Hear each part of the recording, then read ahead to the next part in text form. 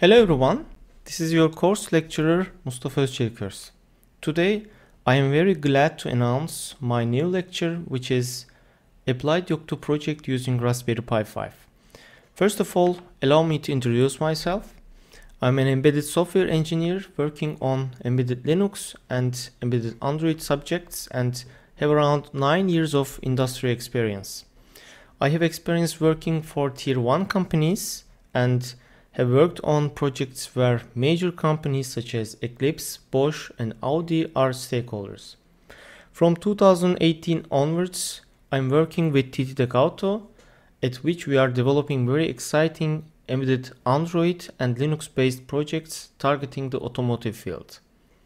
After my embedded Android course, I decided it was now time for a Yocto Project course, and here I am.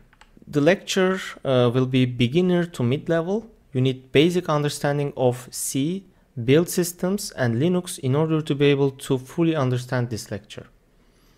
I am sure that after this course, you will be very confident making tweaks in the Yocto Project configuration and creating your own Linux distributions. In this course, I will not only talk about Yocto Project, which is only a tool, but I will be mostly talking about embedded Linux based development based on this tool. We will talk about embedded Linux, why we use it all. We will talk about Yocto Project basics, layers, recipes, machines. We will then go ahead and plug in our Raspberry Pi, flash our first image, and then continue development from there.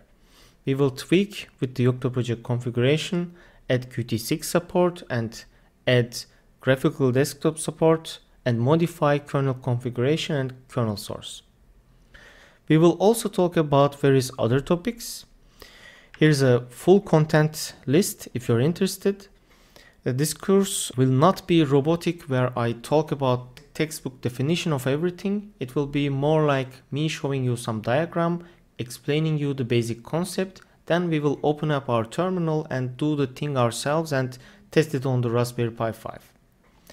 Also, there will be a chapter at the very end called Lectures Requested by You. I'm fully open to developing the course after publishing, so I'll be listening to you guys and making new lectures based on your requests if I think the subject is relevant to the course content.